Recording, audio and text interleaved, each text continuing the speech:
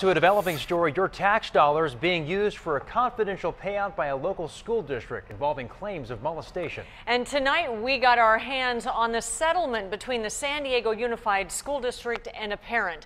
10 News reporter Emily Valdez is live at the school district headquarters. And Emily, the parent didn't sue over the molestation, but rather how the principal handled it.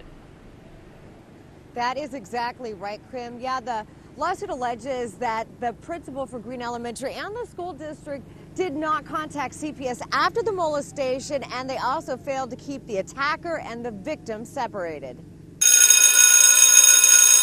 Yeah, it's absolutely shocking. I hadn't heard anything that severe, so yeah. The San Diego Unified School District is paying up on a lawsuit with the Green Elementary school parent.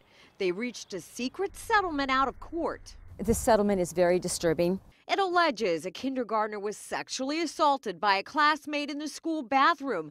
But that is not why the parent sued. No, she sued over the way the principal and the district handled the case. The suit claims the principal did not report the assault to CPS or take any action to keep the children separated until a year later. By then, the aggressor had already attacked the victim again. The school district needs to put in child protection measures to make these kids safe.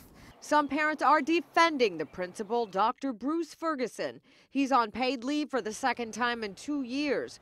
A school district spokeswoman said in an email to 10 News, the principal is on personal paid leave, yes, and we can't comment on the specifics beyond that as it's a personnel matter.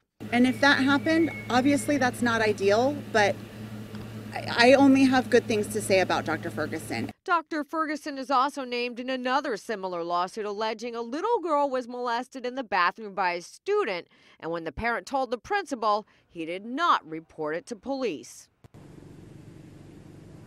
And the school district would not comment on the settlement, so Preston and Kim, we do not know how much it was for.